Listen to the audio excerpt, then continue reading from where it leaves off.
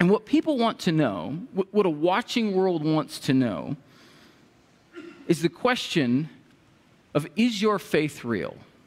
Like, do you really believe what you say you believe? Like, do you actually order your life in that way? Or do you project something when people are watching, but behind closed doors, you live a radically different way?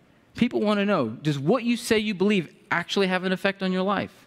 Does it actually change the way you operate? Does it actually change your values and your priorities? Or are you just doing it for some self-help actualization, get out of jail free card so I can get to heaven when I die? Or does it actually impact the way you live in the here and now?